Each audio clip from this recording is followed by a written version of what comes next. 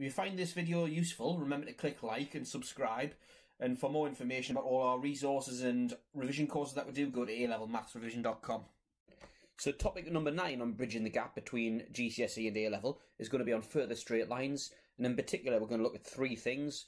We're going to look at the midpoint of a line segment between 2 points. We're going to have a look at perpendicular lines. And thirdly, we're going to have a look at some general problem solving when it comes to straight lines. So let's get right onto it.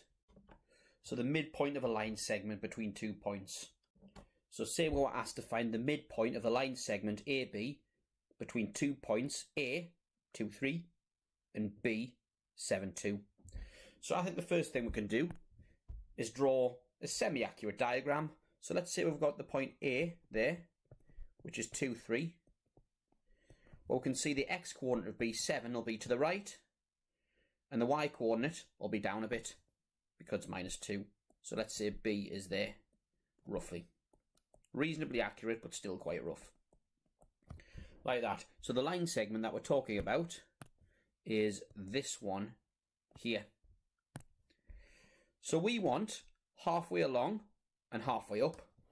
Now thinking back to statistics, what finds the middle of a set of data is the mean. There are other measures of average as well, but I'm specifically talking about the mean here. Well, that's what we need to do. Here we need to find the mean of the 2 points, because the mean of the 2 points will find the middle. So what we need to do is add the x-coordinates up, divide by how many there are, add the y-coordinates up, divide by how many there are. So that's the formula for midpoint. So if we do it in this particular case here, we'll see that the midpoint is simply the x-coordinates added up, divided by 2, and the y-coordinates added up, 3 plus minus 2, divided by 2, which gives 9 over 2, top-heavy fractions are fine in A-level maths, and 1/2, and that's it. So whenever you're asked to find the midpoint now, don't try and visualise it, don't try and count how many along, how many up, etc. Just find the average of the 2, the mean of the 2 points, add the x-coordinates up, divide by how many there are, add the y-coordinates up, divide by how many there are. So the next thing I wanted to go through was perpendicular lines. So 2 lines are perpendicular if, and only if, their 2 gradients multiply together to make -1. So for example, if we had a line with gradient 2, let's call that M1 is the first gradient. Then the second line, to be perpendicular, would have to be a number that times by 2 to make -1. So if we first of all make a number that times us together to make 1, then stick a negative in front of it. So those 2 lines now, those 2 gradients are perpendicular. And notice that what we did, we basically flipped it, found the reciprocal, then attached a negative sign. So 2 lines are perpendicular if their gradients times together to make -1, or another way of writing that is if the gradients are the negative reciprocal of each other.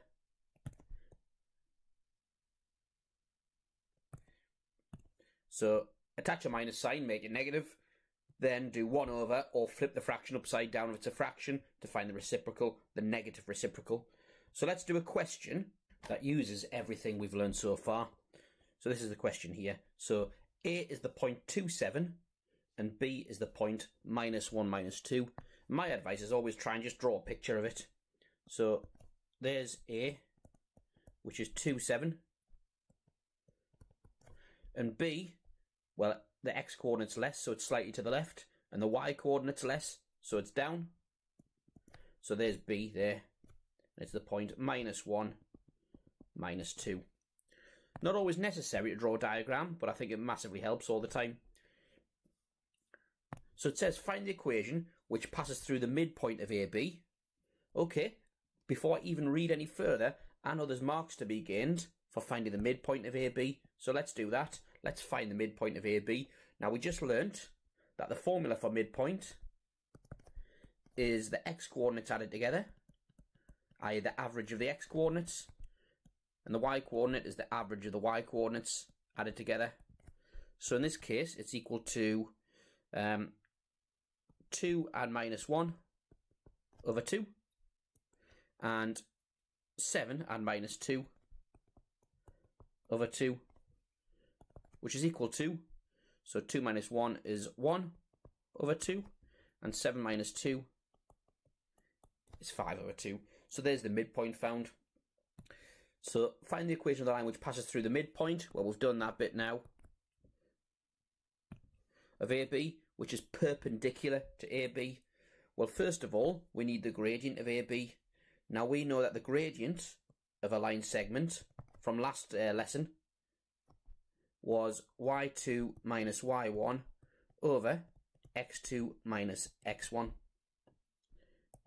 So that's equal to the y-coordinate of B minus the y-coordinate of A over the x-coordinate of B minus the x-coordinate of A, which gives minus 9 over minus 3, which is simply 3. So that's the gradient of this line here. But we want the gradient of the line that goes perpendicular to that. So that line there. So it makes a right angle.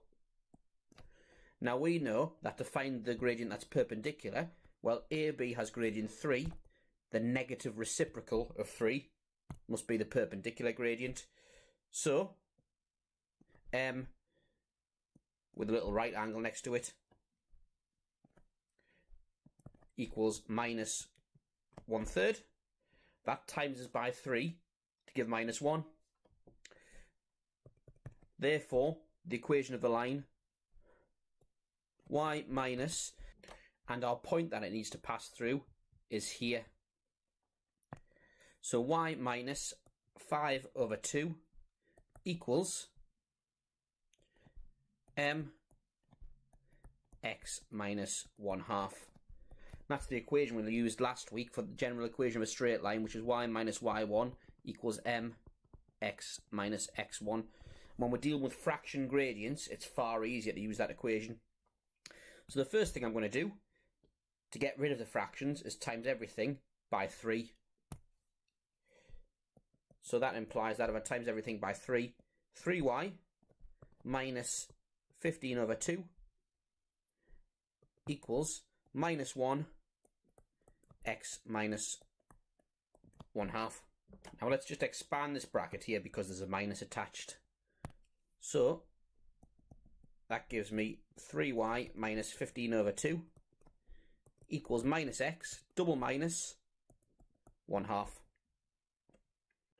Now let's remember the form that I want the answer in. It wants all the x, y and constant terms on the left hand side, where the coefficients a, b and c are integers. Well, they're not yet integers, however, we can make them integers by either timesing by 2 or taking this half over to the other side along with that x term there. So let's do that. So we get x plus 3y, take 16 over 2 equals 0, and 16 over 2 is just 8, so x plus 3y minus 8 equals 0. What we could have done, if you didn't notice that it gave you an integer by taking that over to that side, we could times everything by 2, so let's just follow a different route. Let's times everything by 2, so I get 6y minus 15 equals minus 2x plus 1. Let's take everything over the left hand side, so we get 2x plus 6y minus 16 equals 0. And that's an equally acceptable answer because we've fulfilled the conditions of what the question asked us. It didn't say it had to be in its simplest form, in its lowest terms rather. It just said they all need to be integers. So actually 2000x plus 6000y minus 16,000 would also be a stupid but equally acceptable answer. So finally I want to have a look at a problem solving type question and just show you the value of doing a good diagram when asked a question like this. So a big multi-part question here, and the first part says find the gradient of the line L1 which has equation 4x minus 3y plus 5 equals 0. And that goes back to what we did in the last bridging the gap session. So we need to write it in the form y equals mx plus c. So if we take this y over to the other side, we get 4x plus 5 equals 3y, because we took that 3y over to the other side by adding 3y. If I write that in a way that makes more sense, 3y equals 4x plus 5, making y the subject, which arguably it already was, but I think it helps to have it on the left-hand side. And then we can see we just divide by 3 to get y equals, and divide everything by 3, 4/3 x plus 5/3. And we can see there, therefore the gradient is the coefficient of x, which is 4/3. So that's that part done. So part 2, find an equation of the line L2 which passes through the point 1, 2. So let's just write that down, point 1, 2, which is perpendicular to L1. So the gradient of the perpendicular, and the way I denote that, is to just do a little right angle next to the M, equals, and it's the negative reciprocal of the original gradient. So the reciprocal would be 3/4, the negative reciprocal minus 3/4. So now we've got a point and a gradient. So we can put it into our equation, y minus y1 equals mx minus x1, which is ideal for fractional gradients. So we've got y minus, and the y coordinate is 2, equals mx minus x1. And rearranging that, so I'm going to times everything by 4 to get rid of this fraction here. So timesing everything by 4, I get 4y minus 8 equals minus 3 x minus 1. And I think it's unhelpful to have that bracket there, so I'm going to expand the bracket. So 4y minus 8 equals minus 3x double minus 3, so plus 3. And then taking everything over to the other side, from the right hand side to the left, I get 3x plus 4y minus 11 equals 0. And there I have it. It's written in exactly the form they wanted. They wanted in that form there. And actually, it didn't even spell out that a, b and c had to be integers this time. So I've probably done a little bit too much work, but it's still correct. I still think it's better to have it as integers. So zooming out a little bit so we can see everything on the screen. Part 3. The line L1 crosses the x-axis, and I'm going to annotate the question as I do this, because when it says it crosses the x-axis, that's telling me that y equals 0 at P, and the line L2 crosses the y-axis, that means x equals 0 at Q. Find the coordinates of the midpoint of PQ. So this is where I think a good diagram massively helps. So the first line, let's draw an axis. There we go. Doesn't have to be 100% accurate, but has to be approximately accurate. So if I draw the first line, which we worked out to be this here, this was our first line, y was 4/3 x plus 5/3. So the y-intercept is positive, and it's got a positive gradient as well. So it looks something like that. So I'm going to call that line 1. They called it L1. There we go, L1. Which has equation y equals, and it was 4/3 x plus 5/3. Line 2 was perpendicular to that and passed through the point 1, 2. So roughly like that. So let's roughly get that as well, like that. Doesn't have to be 100% accurate, just as long as it roughly looks the part. And there's our right angle. So that's the line L2, which is, and the equation we've got for that is 3x plus 4y minus 11 equals 0. So it says the line L1 crosses the x-axis at P. So the line L1 crosses the x-axis at P. the line L2 crosses the y-axis at Q. There it is there. So now let's find the points P and Q. So P occurs, as we said, on the x-axis when y equals 0. So we're going to let y equal 0.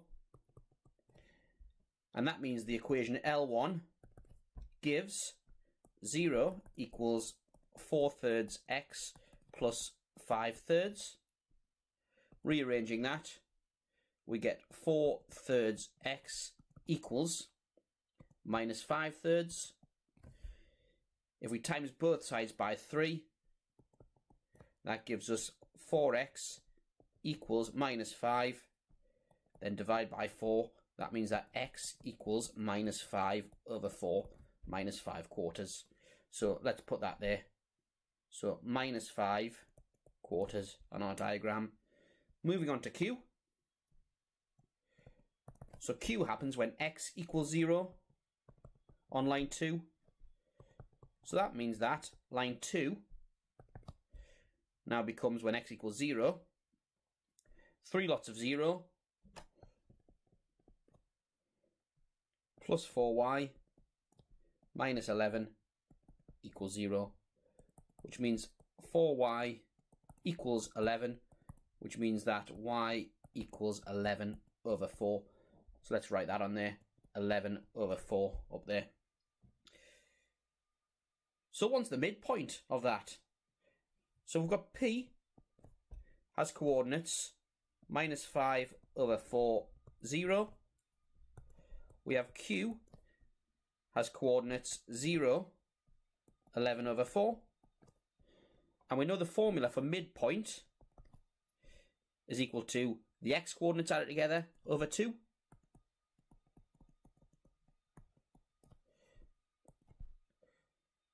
And then the y coordinates added together over 2. Which is equal to minus 5/8, 11/8. So some complicated numbers here, but at A level you've just got to get used to that. And finally, calculate the length of PQ, giving your answer in the form root A over B, where A and B are integers. But I think it's better to use a calculator here. In A level, you're allowed to use a calculator on all papers, so as long as you show full working, everything's fine.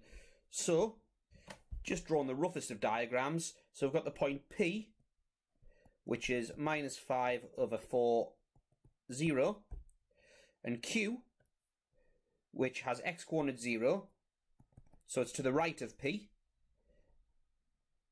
and y coordinate 11/4, so it's above P.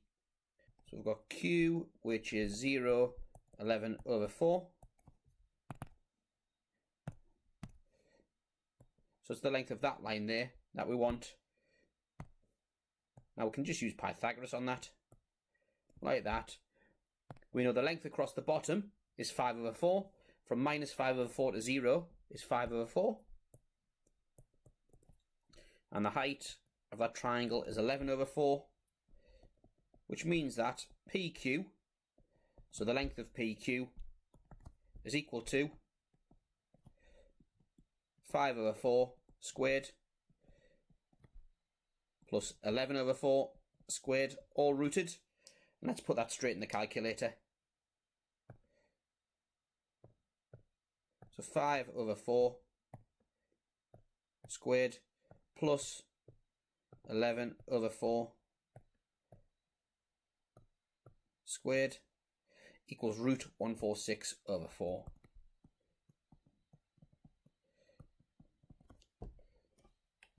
So some strange answers there, but this was taken straight from an A-level paper, and we can see that it tallies up. There's all the answers there. Root 146/4, minus 5/8 and 11/8, all of those are correct.